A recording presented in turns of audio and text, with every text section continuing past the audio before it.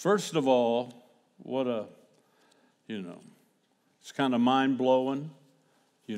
I'm the guy that never went to, I skipped school all the time, and the Lord said, you don't spend most of the rest of your life in school. So I've spoken 4 or 5 times a day, 5 days a week, for longer than I'm willing to admit. And so don't mess with the Lord, you young guys out there, right? Do what he says and go where you're supposed to go. Last night was a tremendous night, and to receive that award from you is very humbling, and especially after last night, the life of Dr. Naylor and what she had done in a part of the world where she didn't have a fraction of the luxuries and the help and the encouragement. To think about what she's done, it's staggering. And I went to Southwestern Seminary longer than I wanted to. They just wouldn't let me go. They just wanted me to keep staying. And but that name Naylor is a kind of a sacred name out there. And in her life, she is a rock star. So thank you for the way you honored her, and I'm blown away. But thank you for the privilege of being here. If you have your Bible, I know some of us have it memorized, but if you have your Bible, get out a pen, pencil, lipstick, mascara, or your phone, okay? I know it's always fun because half the people in the church go crazy that everybody's on their phone, but without the phone, there's a lot of folks who wouldn't be reading and hearing the Word of God, so it's a double-edged sword, amen, in FM. I want to talk to you a few moments this morning about reaching not the next gen, but the now gen. I'm going to ask you, just cross off that word every time you see it, next gen, next gen, next gen. I'm telling you in my humble but accurate opinion that we are in the 4th quarter. And it is the bottom of the 9th. And the sand is almost out of the hourglass, and the final curtain's about to fall. There's only a few seconds on the shot clock. Whatever metaphor you like, well, let's see, we had the Bay Hill Invitational. So if you're approaching the 18th hole, I believe with all my heart, and I'm talking to men and women of God, many of which have been serving and serving and serving and serving. So you know the pulse. One of my favorite sayings, I'm going to ask you to write it down because I promise you, you'll use it, especially next business meeting you have. But the Lord has taught me to feel my muscle and quit feeling my pulse. There's so many things that we see on television. There's so many things that are said, so many slights, so many people that have let it, all the stuff. And most of us, the reason we go through some of the things we go through, and I'm as guilty as anyone, we've been feeling our pulse, and our pulse goes up and down, and our pulse races out of control. But if we could learn to feel our muscles, now, when you're young, do it a lot, okay? But I want you to know, feel your muscle, not your pulse. Because, ladies and gentlemen, I'm talking to the grown-ups. I'm talking to the big leaguers. I'm talking to men and women who've devoted your life to the kingdom, so I don't have to sugarcoat anything. But I believe, having spent almost 50 years trying to reach the next generation, and I'm very grateful what many of those are now doing today. But I promise you, in Kentucky and in Florida, where I live, we must focus on the now generation. We've got to body slam some of the people in our church. We got to have a come to Jesus moment. We've got to reach out and touch somebody. But I believe that if you and I don't walk out of here today realizing the whole show of everything we believe about our country, about the kingdom, about our part in the world, my prayer is you and I would walk out of here going, if it's to be, it's up to me. And I promise you, there was a saying in World War II, count the ammunition, right? Count it, keep count of how many bullets you have. Well, I'm telling you, we don't even have the luxury of counting how many bullets we have. So I'm not trying to be melodramatic, but with all my heart, what do I say to someone after this great honor? But I'm just simply convinced I'm going to spend whatever days I have left, but I'm focusing on the now generation.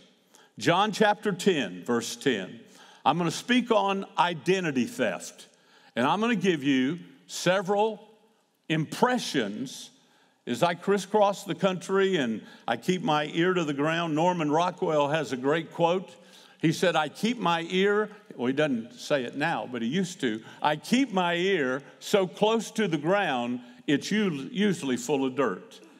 But I want us to let's look at what's going on. One simple phrase, identity theft. John chapter 10, Jesus says, the thief comes to steal, to kill, and to destroy. Jesus tells us, I've come that they might have life and have it more abundantly, have it in fullness. Now, I want you to think with me a moment. What does the word steal mean? It means to intentionally take something that is not yours, that you have no right to, and you take it to yourself to do with what you want. That's a pretty powerful term when Jesus is describing the adversary, Satan, that he's going to take by force. Most of the majority, but it's a little redundant, most of the majority of the time, you need to understand that when someone is called a thief, it literally means they have intentionally stolen something from somebody, and they use it for whatever they want. Now, ladies and gentlemen, we hear a lot about plagiarism, and it really is a big deal. And when you know the original meaning of that word, I promise you it's a big deal. Back in the days of the Romans, obviously slavery was a part of everyday life. And if there was a slave that worked for one of the very wealthy in Rome, in Italy, in the Roman Empire, well, they would treat that slave with a little more respect, and then a little more respect, and soon maybe honor. They begin to give him a small portion of the proceeds, and they would take that one or two people on that estate. Now, still slavery is slavery, we know that. But this man who was working extra hard to earn the trust and the confidence. So he got a little more time off. He got a little bit more pay. And he would soon have the ability, maybe even to buy a small parcel of land from the owner.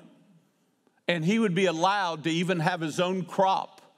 And oftentimes, being a slave, you know what all's going on, and at least our master's not near as bad as that master, right? And so sometimes they'd talk to others in other plantations or other estates, as they would call them in Rome. And eventually, they would hear of somebody that had it so much worse. And so, but that one guy, that one individual just gave so much that he would take his money extra and would try to buy that person and make him part of their estate. And so he would give that guy a piece of the pie himself. Now, if somebody came in the middle of the night and stole that individual, we're talking about the individual that you were doing everything you could do to help him have a better life. You're a slave also, right? They not only steal that person away in the night take him from his family, and he's gone. And the person that had spent all they had for that person to be able to come and let's do this together, not only did he lose that money, not only does it mean obviously the person he thought was going to be an asset to him and was such a good person, he was gone, no telling what the circumstances. But guess what? Whoever stole that person, they put that person to work for them. And they continued to make money off the person that somebody else had invested in. Now, you and I hate slavery, and obviously, it's a sin. It's one of the most hideous sins of our nation. I don't know how we'll ever undo, but all we can do is move on and realize we're all in this together. Amen? But I want you to understand, plagiarism is when I take something you've worked hard on, you've worked for, spent hours, you've gone, you've done the research, you wrote the book, you wrote the song, you came up with it, and then I take something that belongs to you, and guess what? I now not only are you out the money, but I'm now what? I'm doing good at your expense. So plagiarism, I love word studies because I'm dyslexic and I'm ADD. They added about 3 other D's, I think, just to be cute. But I want you to know, I need to know what a word means because my dyslexia, I can't even read my own writing. And so I have to really work hard to understand what words mean. That word steal, the thief comes and he takes by force, and he's motivated only by his own greed and desire to destroy and to hurt. He's come to steal, he's come to kill, and he's come to destroy. And the interesting thing about the word destroy in John 10:10, it literally means also to, we think about, well, the bomb destroyed the building, or the battle destroyed the village or the town. We know destroy, it means to put in ruins. But whenever it's applied to a person, the thief has come to steal, kill, and to destroy. We're talking about people. And therefore, the meaning of this word would be, in the original, and I don't want to brag, but having taken Koine Greek about 4 times, I kind of am an expert, all right? So according to the original grammatical construction of the sentence is he has not only come to steal and to kill, but to completely ruin somebody's emotional state and spiritual state. It's not just stealing money. It's not just stealing a bicycle or stealing a motorcycle or stealing a car. No. It's stealing part of their soul. The reason I said, Lord, what can I say to these men and women of God that have been serving you? Is I just felt like you and I need to take a fresh look at what's going on, what we read every day, what we're seeing on the news, and realize it's time for us to put the pads on. And it's time for us to say, Lord, here am I, like we've never said before. Jesus said, I want them to have life. I want them to have more abundantly. There's a phrase I came up with. I'm kind of proud of it, so I hope you like it. But the pickpocket of souls is Satan. He is such a coward. He'll sneak up and take this and take that. He'll take your honor a little bit, a piece at a time. And he'll take your virtue a little bit at a time. And he tries to get bites out of your soul. So the pickpocket of our souls are trying to steal 3 things to everybody you preach to, and their children and their grandchildren and the future of this nation and the future of the kingdom of God. Listen to me. He steals their identity. We got young people don't even know who they are. They don't even know what they are.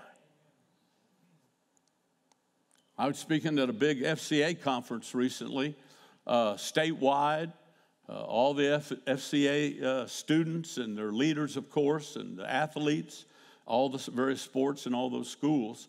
And so I made a statement. I said, you know, this stuff is real simple. You don't have to grow up on a farm or grow up on a ranch, Kentucky, to know that you can't get milk from a bull. Now, I'm not the brightest guy, you know.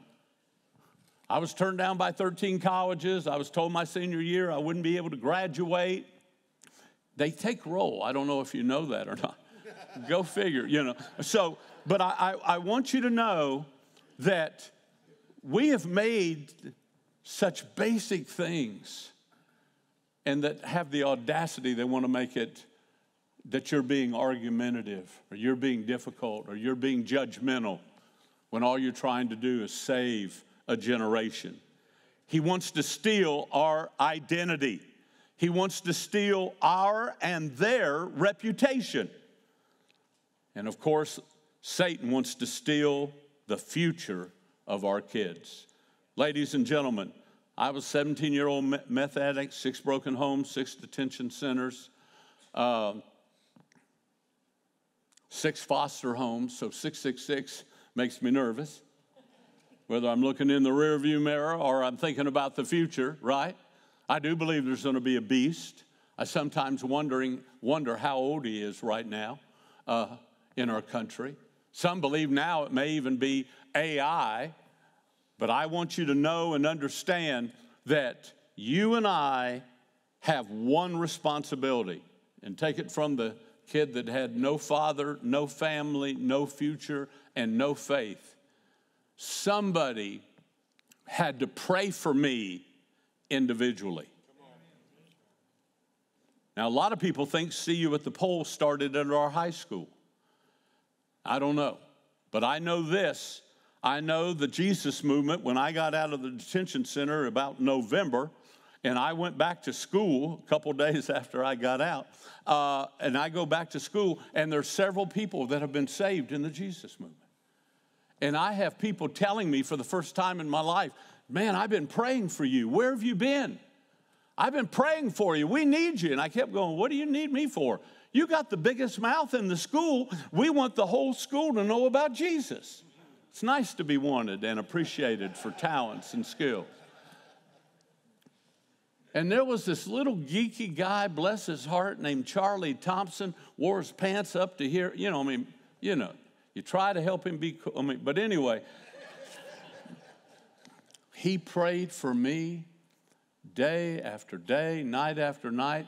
He had been saved almost 4 months. He showed me where he prayed for me every day by name. So I want to just remind all of us in ministry, I'm praying for the high school. Come on. If you're not praying by name, the one thing the Lord has shown me, and like some of you, I've been doing this a long time, and I believe I'm really seeing something for the first time.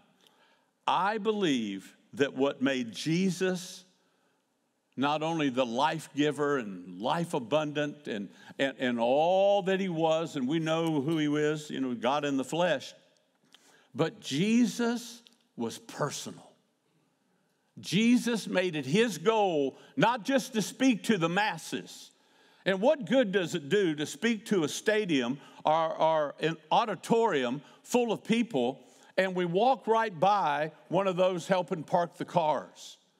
I was asked the other day, Dr. J, what's your next big project? What's the next big thing? And I looked at him and I said, man, that's a great question. Can I let you in on something? The Lord is showing me I don't need to be worrying about the next big thing. I just better capture the moment. And you know what the moment is? One time, man, I had a meeting. You know what it's like? You got an important meeting. I was trying to get a new project off the ground. Willow Creek had, back when Willow Creek was Willow Creek, they flew into Orlando. So I arranged for us to meet in a suite at the Orlando Magic game, and they'd come in, and man, they were going to be able to put what I was dreaming about on the map because of who they were, right? And so, I'm tearing, but I'm late. And I get there about 15 minutes late, and there was always a gentleman who saved a parking space for me, but I was so late, I was sure he'd be gone. And I come tearing in there, and there he was waiting. And I said, man, thanks for being here. He said, I was about to give up. I said, man, I'm sorry. I'm really late. And, I gave him a tip, and I just went literally running because they were waiting for me at will call to get the tickets, and it's not a good impression to be really late, your first meeting. And I was halfway. I was a shortcut through one of the hotel lobbies to get to the arena, and the Lord said to me, Jay, you didn't give him 5 seconds. I said, Lord, I got a big deal going down here. I'm sure you know it, but I'm running late. This is a big deal. I've got to make this could make it happen. He said, Jay, you don't even know what he's going through. Well, I've been saved long enough to know when the Father is wanting to have a visit, you better just, so I just turned around and ran back, and he was just pulling out, and he saw me in the rearview mirror. He said, everything all right? Everything all right? I said, man, forgive me. I said, man, I'm so late for this meeting. It's a big deal. And I didn't even ask you how you're doing. You always take good care of me. You're always gracious. You're so thoughtful. Is everything okay? And he started sobbing. And he got out of the car. He said, I had to put my wife of 62 years in the home. She's been fallen, Brother Jay, and I couldn't pick her up. He was a war hero. He'd always been a man's man. But at a certain stage of his life, didn't have the strength, right? And here was this unbelievable great man. And he said, I couldn't even pick her up and protect her. He said, it's the worst day of my life. And I didn't give him 5 seconds at first. So, man, we prayed together. I got the name of the home where she was. And as I went running back to a meeting, the Lord taught me a great lesson. Jay, we get caught up in a lot of stuff. If you'll get the moments right, I'll take care of the rest. And I want you to know, I went to the woodshed that day. So not only must we begin to not just pray for the high school, pray for people by name. Well, I'm praying for the mayor. I'm praying for that whole city government. Well, pray for them by name. Take them to the throne by name. Do you realize that your prayers build bridges to the church? I know we think it's our preaching and singing. And by the way, I just have to take a few moments and say, whatever you do, come back here next year for this event. This place is incredible. That music last night was a moment, amen? And they're so gracious and everybody's so helpful, so that's just right here in the text. All right. But our prayers build bridges to the church, and you've got to start walking along beside our people, and especially our students. Every student is waiting to hear, and I ask you to write it down, I believe in you. You can make it. I believe God's got a plan for you. Every student is dying for someone to acknowledge them and recognize them and affirm them. And by the way, you know what I loved about the music last night? There wasn't a lot of ripped jeans and the cool band and the artistic wow stage show. We worry so much in youth ministry about having the coolest website. Can I be honest with you? It's not working. That's not what young people need. You know what they need? They need the Word of God from a woman of God, from a man of God, who will look him in the eye and say, you matter to me. Study the life of Jesus. I wrote some of them down. I hope you'll see it. But notice, Jesus went to the home of Peter to hear his mother-in-law. You remember that? I always wondered why would Peter deny Jesus 3 times? And then I saw this. And, but anyway, but he went to the home. I'm just exegeting. I'm sorry. All right. Jesus went to the home of Peter. What did he tell Zacchaeus? I'm coming to your house today. He went to the house of Jairus to pray over his daughter. He let that diseased, unclean woman touch him. He stopped to heal the blind men. And then he heard the sobs of a leper. And he healed them. Do you know he hung out with the crowds in the fields and on the hills, but you know what he was doing by doing that? I'm coming to you. I'm not waiting for you to come to me. I hope you have a list of some men that you're going to. Ladies, I hope you have a list of some families and some ladies and some homes that you're going to. I'm all about building the church. I'm all about we need to fill our churches. The more services, the better. Amen and FM. But I want you to know one thing. You know what they're waiting on? Somebody to come to them, to pray for them by name. I also, it's kind of interesting, by the way. I left my phone back there, but I want you to know that when you watch what's happening at the border, you ever see the reporters? And they have what they call Google app. It's a translator app. You ever seen some of the interviews? Where are you from? And then it'll put it in their language. Google will. They just speak, where are you from? And then they'll hold it out there and it plays, in their language. And what's your name? And then they'll say what country they're from, and he'll be able to, it's translated into English. And they go back and forth. It's an amazing thing to see. See, it's the Google app. But you know what I believe with all my heart, and I wish I'd have known this years ago? You want to know the app? It's you. You're the app. I'm the app.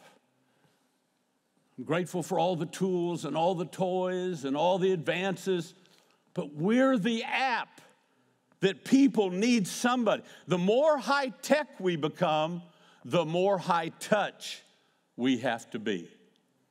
Kids today, you can't get them off their phone. They can if you walk up and start talking to them. And you don't have to worry about being cool and hip. Just care about them, man. You see they play ball, talk about ball. You know they like wrestling. You want to talk to them about the Nature Boy, right? You know, WrestleMania, right?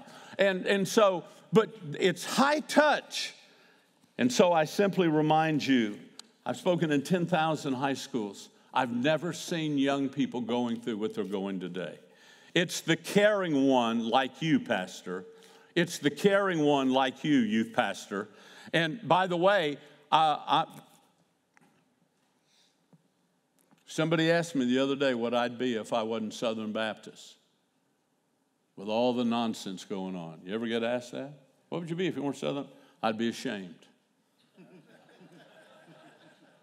My father in the ministry was an associational missionary. My early opportunities was a Baptist pastor who took a chance on the kid with hair still down to here who'd give his testimony. I was turned down by 13 colleges.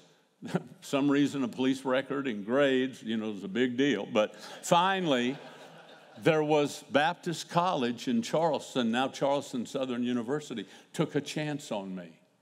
My whole life, I could spend an hour telling you that everything I've ever done, everything I've ever had, everything I hope to do or have, the fingerprints of Southern Baptists are all over this kid that was a throwaway kid, the junkie kid, the detention center kid, the kid nobody wanted in the foster homes. And I want you to know, I would be ashamed if I wasn't Southern Baptist. The number one method of Satan, and I have to hurry here, so let's boogie. Write down normalization.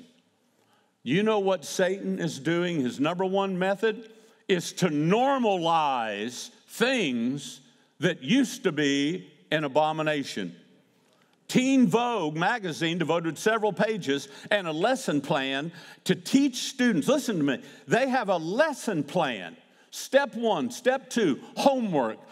Talk to a friend about this. Go to this site. A lesson plan to help teenagers with bisexuality, homosexuality, pansexual behavior. They're saying it's all normal. You owe it to yourself to investigate, to explore, to try things, and find your true self.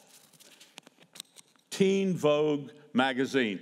All of that is normal. It must be explored. We've got educators in our public schools. We even have those in our government. We have those in high positions today in our country that have an agenda to help students accept and adapt to the gender changes, no matter how invasive it is to their personal beliefs. Anybody remember the term imago Dei? We're made in His image, male or female. That's our standard. We're created in the image of God. Genesis 1:26. Students have to gain ownership of their own being. That's why we spend so much time at student leadership on biblical worldview. This isn't an option. It's not a heady good thing. It's not a fad. It's the only hope our kids have, is how they look at themselves and look at the world through the lens of a biblical worldview. There are daring, dangerous temptations, and it results in debilitating shame. I went and heard the Eagles the other night, doing a little research, and they sang a song called Hotel California, and there was a line in there. You can check out any time you want, but what? Never leave. It's good to see the spiritual folks here. And I was just there doing research. But did you get a T-shirt or anything? Yeah, okay, yeah. So hear me. You know what's happening to our kids? They're checking it out, but they're finding out they can't ever leave it. And there's only the saving, delivering power. These are daring, dangerous temptations resulting in debilitating shame. So we got the normalization of marijuana. Do you know I was accused by Southern Baptists, many leading pastors, many officials, that if I didn't quit telling everybody that marijuana was going to be legal one day, Jay, there's no evidence of that. It'll never happen. It's over the top. You're making a big deal out of that. I said, listen to me. In the last days, there'll be lovers of money more than themselves, lovers of pleasures more. And do you know what? We have made marijuana normalized. It's legal. It's multi-billion-dollar. So every time they even try to smoke a joint, now it's laced with fentanyl. And you know 114,000 have died in the last 2 years from fentanyl? Do you realize it's 100 times more deadly than morphine? It's 50 times more deadly than heroin. These things play for keeps. They go online, they look at all these flames. I call them flames, and then they get burned and consumed by a roaring fire. You remember the fire on Maui? Normally, you can tell where a fire started. The little fire that started the destruction of Maui, especially Lahaina, guess what? It was such a small fire, it didn't even leave. They don't know where it started. It's a small fire. And they go to TikTok. And you know, you've heard all this. You're hearing about what's going on the news. But I just want to remind you, they're looking for a quick fix, but it's quicksand.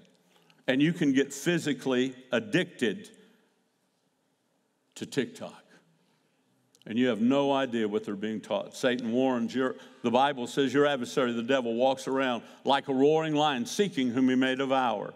I said earlier that you could be the bridge to your church. I said you should be the app for this generation. I want to give you another one to think about. Your church should be the foster home for all these kids that nobody really has time for. We got cyberbullying. You know, 56% of teenagers from 13 to 17, they've been cyberbullied. Threats, being mocked, made fun of. And do you realize, I'm going to give you this last statistic. Let me give you the number. Do you know that there were 50,000 Americans who died last year by suicide? And for every completed suicide by a young person, it's estimated that 100 to 200 attempts were made. You and I have to be the one who walks into their life and says, we care for you, we love you, and we want you to know there's hope for your world. Why do people cut themselves? You ever seen a cutter? You know why? So that what they have inside them will come out. They just want to get that out. That's what Satan's doing. And you and I have the only hope. And I don't know if you're urban, I don't know if your church is rural, but I don't think it matters. The roaring lion is walking around. I close with this. Thank you for your patience. I close with this. One of my favorite things is to take students on our SOU trips when we go to Europe. We go to Normandy and then we go to Paris, but take them to Rodin's sculpture garden. I like it when they stand in front of the gates of hell. I like them when I show them that the thinker is staring at the gates of hell. What's that guy thinking about? Number one, who stole his pants? Number one, I mean, that's no fun. But anyway, sitting on the rock. But he's looking at the gates of hell. That's what Rodin, that's why the thinker's on the actual gates of hell, but the giant statue of the thinker is staring at the gates of hell. And I take our students there, and I go early to spend some time, make sure I'm ready to pour into these kids. And I close with this. I heard a lady come running out of one of the museum offices, and she was screaming in French. And obviously I didn't understand French, so I quickly asked. And everybody was upset, and everybody was scrambling. You know what she was yelling? The hand of God is missing. The hand of God is missing. And Rodin always made several copies of his sculptures, and that's why they're in several museums, and they're originals. But he was one of the first to really come up with being able to make a copy of his work. And in Buenos Aires, somebody had stolen the hand of God. But I think you felt the same thing in your heart when you heard that I felt. The hand of God is missing. Pastors, our youth pastors are the least mentored, least discipled. A lot of them are the least educated. The church is not investing to help them go to school. They're the least mentored. They're the least discipled, least compensated. You know, most of the youth pastors that I have in my home, first thing they say, I've never been in a preacher's home. I've never been in my pastor's home. Men, ladies, this is the now generation. Pour yourself into those reaching students. Get alone with God and ask God this question. And let's be honest. Is the hand of God missing? And when you look at what's happening to America, what these next months are going to be like, you look at where we are kind of in a balance. And not just America, but the world. Listen, the hand of God is missing. And with all my heart, dear Lord, please, I don't want it missing on me. If that's your prayer, I'm going to ask you to stand and let's pray right now. that the Lord God will put his hand heavy upon us. He'll never remove it. He'll put his hand on our church, our ministry, help us reach our young people. Lord Jesus, may your hand never be removed from us. Lord, we got a lot on us. We're doing our best, but Lord, we need a fresh touch. We need to be filled with your Spirit. We need the passion of Jesus, and help us to reach this generation, because it's all we got. In Jesus' name, amen. Thank you, man. God bless you.